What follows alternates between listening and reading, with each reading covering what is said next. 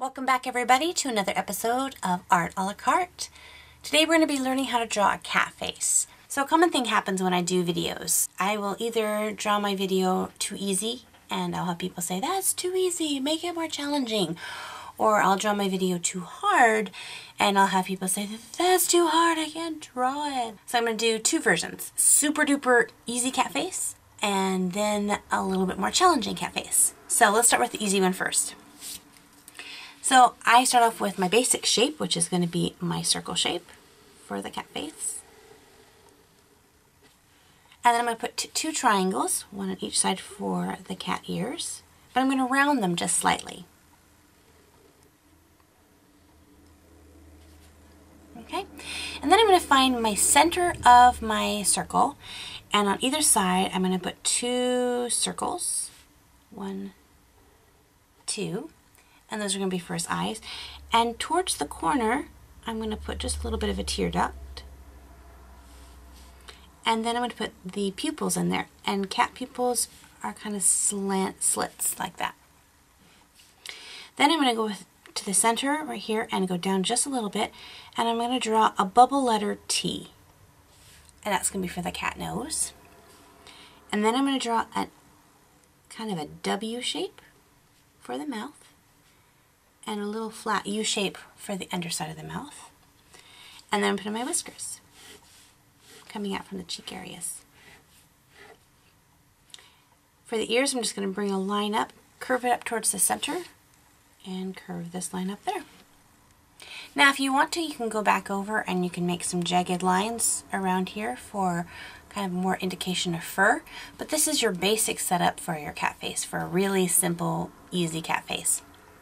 So let's look at maybe a little bit more challenging one. Now the fun thing about this is it follows a lot of the same things that we did in the easy cat face will go into this more challenging cat face. I'm going to use a pencil here because I'm going to erase a lot of my guidelines, but I'm going to go ahead and draw kind of an ovalish circle right in here. And I'm drawing really lightly and really loosely so I can get just the right shape that I want. And then I'm going to go straight down. I'm going to put another circle, not an oval so much, but a circle. And it's going to fit right smack dab in between those two. So it's going to be halfway between those. Alright, so this is my base for my cat head. So right here where this line comes down, this is where I'm going to put the cat nose. I'm just going to first just block it in with a small oval circle and we'll get the shapes a little bit better. Then I'm going to come down for the cat lip just very slightly and kind of make kind of an upside down Y. Not so much a W like we did in the easy cat face because these are just going to be the lips. You can have it curve up or out just a little bit. And then we're going to put in just a little bit hint of where the chin will be. Now we're just kind of blocking everything in so we make sure that everything's in the right place before we get into some good details. Now I'm going to come up here for this on the sides of the cat's nose. I'm going to draw some lines coming straight up that are kind of angled out just a little bit. They're not going to go straight up. They're going to come out slightly up to right about where the top of that circle is. And that's going to let me know where the cat eyes are. And so I'm just going to block those in with some circles. Just like that.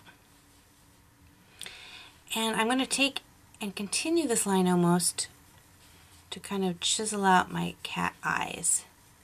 I'm going to have it come up and then wrap this part around.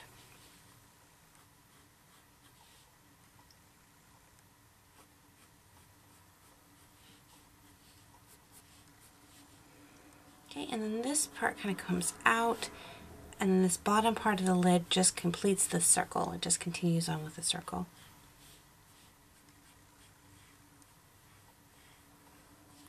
Just like that. Okay, now if I continue on with this line invisibly, but you can draw it out if you need to, and continue this one straight up, this is really going to let me know kind of where the main part of the ears are going to go. They're going to go just right here, kind of come up, and go to the edge of the face, just like so. So there's actually a really good space in between those. As the ears come down onto the cat head, they get a little bit closer. But if you just follow that line up, it really kind of gives you a good positioning for that. Alright, so this cat head is pretty much blocked in the way we want it. Now we can go in and start adding some details to this. So I'm going to take this here and I'm going to bring these sides out along with that circle.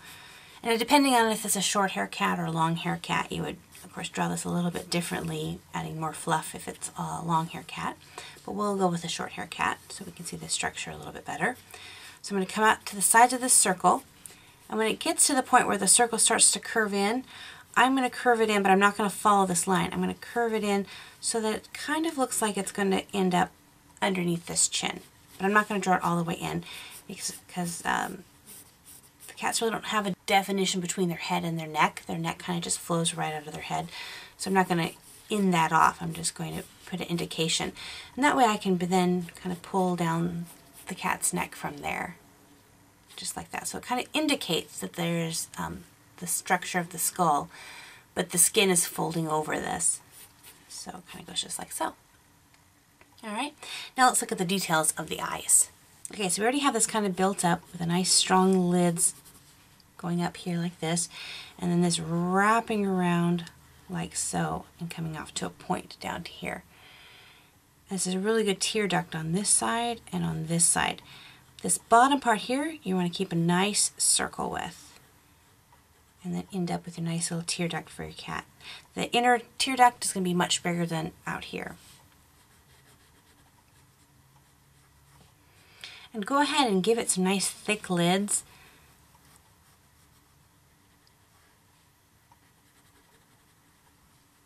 But just make sure you keep that nice rounded shape. Depending on if your cat is in a really sunshiny area or a dark area, the pupils will be doing totally different things. If it's in a really sunlit area, they're just going to be just very narrow slits. You can get that really cool slit. If they're in a really dark area, that pupil is going to open up to almost be so wide that you can almost not even see the color of the eyes. I'm going to have it in a kind of a medium lit area. And notice I'm not going with that total circle. I'm keeping that kind of slit, kind of a lemon shape. Just like so. Now to make these a little bit more realistic, I'm going to add a little bit of shading towards the top and along the edges. And then this is fun. I'm going to take my gummy eraser and I'm going to kind of pinch it till it's like a little bit of a cone shape, and I'm going to tap that on my drawing a little bit, and what it's going to do is going to pull up some of that lead and make it just a bit of a shine. And that really adds some life into your drawing. So there we have our cat eyes. Let's look at the nose. Just like we did with the other drawing, the nose is actually kind of a T shape, but I'm going to have it kind of start first wrapping kind of at almost a slight bend upward, kind of a bowing upward, or I guess it's bowing down. The ends are bowing up, the middle bowing down. And then I'm going to have just a line coming down here for my end of my nose, and I'm going to bring that up, and it's going to come over to kind of a thick nose, kind of wrapping in on itself.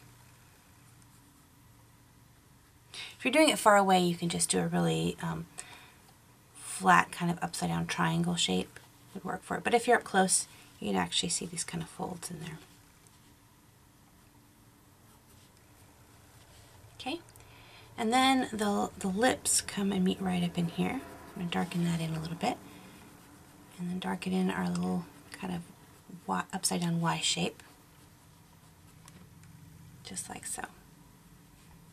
And it goes all the way back so the cats can, you know, the cat's mouth is bigger than just this, but the fur around the cat's mouth kind of overshadows it a little bit. And so when it gets out to this point, I'm going to start pulling in some of my kind of jaggy lines to kind of give it a little indication. Now before I get into too much detail, I'm going to take an eraser and I'm going to erase my guidelines that I don't need anymore. So I have my picture all cleaned up, and now I can begin adding in some of the fur details. I'm going to finish up the ears actually, and I'm going to actually have a line that comes down a little bit farther than this line here and goes up towards the point. This is going to be the fold of the cat's ear inward. Do the same thing on this side. And then inside the ear is just tons of long hair. And so I'm just going to put some kind of jaggy lines in there to kind of indicate that long fur. And I'm going to bring down my cat's ear and then kind of get roughly towards the outside here. Right? And then even though this is a short-haired cat, I'm just going to kind of move my pencil back and forth and make these little kind of hash marks down along it. It's going to give a little bit more indication of fur. There's a little bit of a bridge of the cat's nose. And then the underside of the chin. So now you can begin adding in your markings for your cats, and of course cats come in all sorts of markings. What I'll do is I'll use the side of my pencil to kind of outline the markings that I want.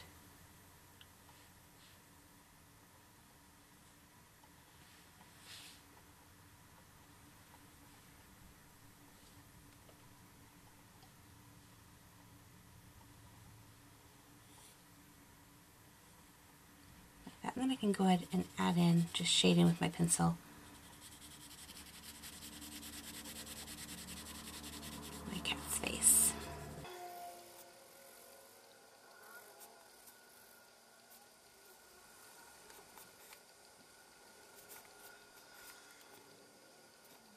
And then to get rid of this really harsh line that I have here, I'm going to go back over it and I'm just going to kind of take my pencil and just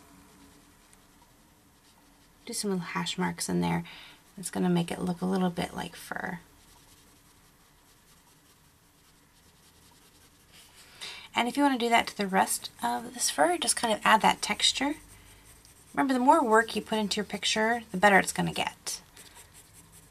So we'll just put in a couple more hash marks around here. Give it that nice texture. Also remember to send your hash marks out in the same direction that the fur would grow. So I'm not going to do my hash marks side to side. I'm going to do them kind of up and down in a diagonal, however that fur is going to go.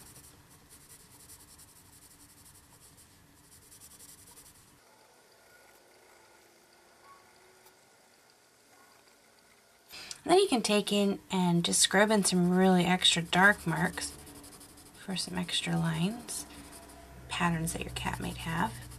And notice I'm not doing just a solid straight lines. I'm going really jaggy because it'll break that up and give it that nice. And then last but not least, let's go ahead and add in some whiskers. And I'm just going to very, very lightly put my pencil down and I'm just going to flick it out. Just very lightly. I don't want a long, thick line.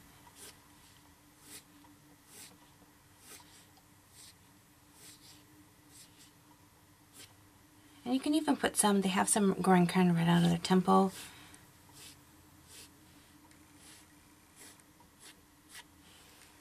Just like so.